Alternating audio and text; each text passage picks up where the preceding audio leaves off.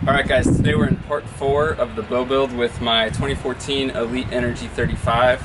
Today we're going to be looking at how to tie a D-loop, a really simple step, but it is absolutely essential that all archers and bow hunters know how to do this.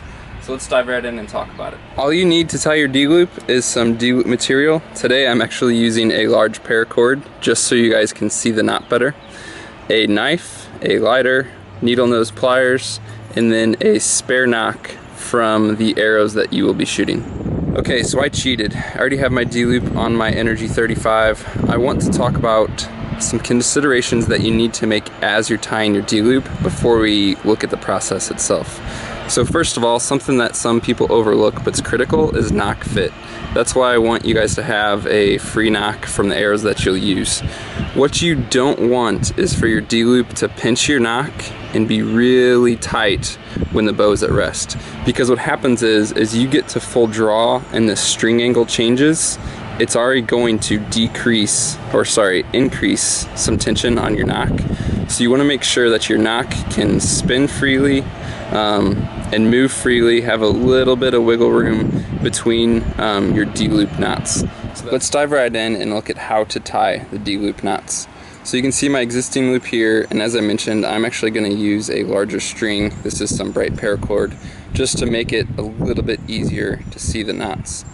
So this again is bottom and top for my loop. I tend to tie the bottom first. Again, always making sure you know exactly where this nocking point needs to be, where your arrow needs to clip in. If you don't, be sure to check out part 3 of this series because that placement is critical. So you're going to have your position marked, and now we're going to begin to tie. I'm going to start on the near side of the string, come around the back like so, and then over. So I started on the near, came around, and now I'm going to the far side of the string. Coming back to the near and through my loop. So once again, starting on the near side, back, around, going to the far side, and going through my loop, and then we just want to tighten this. So again, it's critical to have the ends of your loop. You can see my real loop and then our fake loop here, to have those melted with a nice bead basically. The material melts quite well, and then you want to flatten it and have a nice bead to hold things through. So there's our bottom loop. If you know the placement that you need this loop for sure, and you should, then I like to take an extra step here and go ahead and tighten this down real tight. So what I'll do is take some needle nose pliers, wrap it up, and go ahead and pull nice and tight, cinching that bottom knot in place. I'm not going to do it fully for our fake loop, which I'm obviously going to cut off my bow. Okay. So there we go. There's our bottom knot. Now we want to replicate this top knot. So we came out, the main loop piece of our string, we came out on the near side of our bowstring. So we want to go to the far side of our bowstring. We always want the loop material to be on opposite ends. One's near, one's far. Okay? So let's put it right here. Again, I'm not gonna get the length perfect, but we came back the far end. We're gonna go back through, all the way through, around to the front. So it's always back, front, near, far. Pull this guy through, cinch it together, and there you see. Okay, so that's how easy it is. Start on one side being the near side, come around back to the far side, loop through the D-loop, coming around to the opposite side of the string, and then through the hole.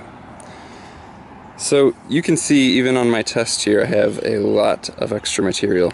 You will get some guys recommending that you start tying your D-loop with a specific length of material, and guys will say, you know, oh, 4.5 inches is how much material you need, and that's the size that your D-loop needs to be. everyone's D-loop can be different sizes. It's perfectly fine. What you need to do is determine where your anchor point is going to be with your release, and then what size your D-loop needs to be accordingly. And so it's a little bit of, trial and error. It's testing, and that's one reason that you need to be able to know how to tie a D-loop, is because you may tie one and find that it's too short or that it's too long, and so you can tie another. So what we'd want to do with our extra material at this point is obviously cut it off. It's okay to leave a little bit of extra. Of course, we're near our string, so we want to be very careful as we're cutting near our bowstring.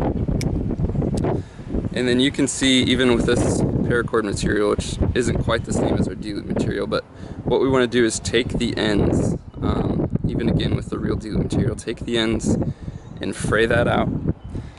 And then what you would want to do is take your lighter and melt it. It's going to be really tough to do on this very windy day, but you would melt it.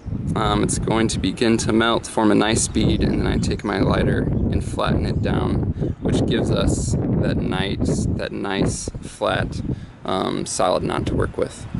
So once you have your D-loop tied like this, keep in mind that it is going to stretch quite a bit even when it's tied.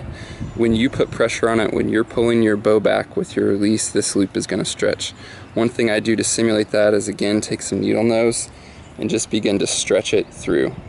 So keep that in mind as you're tying it. If you want it to be about this length and you tie it and it is that length, it's going to end up being too long by the time it stretches. So you really want to tie it somewhat shorter than what it looks like, because it is going to stretch.